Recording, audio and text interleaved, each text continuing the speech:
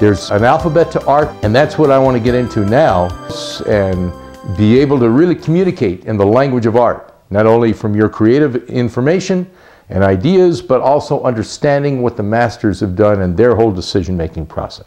There is what's called an S-curve. Okay? Now, if I turn this painting upside down, so we've gone over a couple of elements. We've gone over the diagonals, we've gone over the square, the center of interest, and now if you take a look at the S-curve, that's also one of the major elements in design, which we'll be talking about. Do you happen to see an S-curve in this painting? Well, obviously, look at that. You know, and now not only are these figures organized in this fashion, but also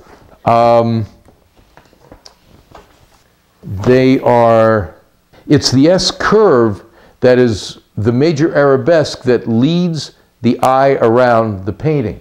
So when you come in this painting, you follow through and flow through the S-curve and then come back out, and your eye continues to go around. It comes around here and down these branches out of the picture plane into the picture again with the feet coming up here, coming along the shoulder up to the eye of the lady and back around here, coming back through here to the feet and around and outside the picture plane, and your eye continues to travel around the painting by design.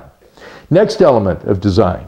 Beethoven's Fifth goes pa-pa-pa-pum, pa-pa-pa-pum, pa-pa-pa-pum. Theme and variation of the same theme. And artists will use that same idea by taking an angle and repeating it over and over and over. Now, if you look at the Bouguereau here, he's done that. He takes vertical angles and repeats them. He has the trees coming through here. He has the horizontal angles coming through here. But he also has this kind of an angle that has tension. And he repeats this. Here, it's in the trees, it's in the limbs, it's in the leaves.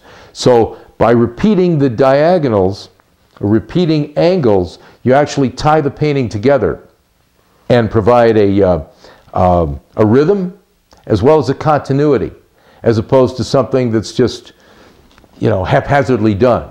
What I'm sharing with you is an intellectual connection. So instead of being reactive to the artwork and trying to make it work, you can actually be proactive and have more control over your paintings as you design them. Take a look at a Raphael drawing. There's an angle here, like with the arm. You can feel it. That's the same angle as the face of this main character. It's the same angle as the back of his head. It's the same angle as the hand to the face of that person in back, down to the eyes here. It's the same angle of his legs. And where we're going into now is the finishing part of the painting. How to take a painting that may be put together well design-wise, color-wise, but it just needs that oomph, that pack, that impact, that snap to make it a very successful painting, to get people's attention and to have that aliveness. We're going to go on to other lessons specific about portraits and design of the face and so on in future programs.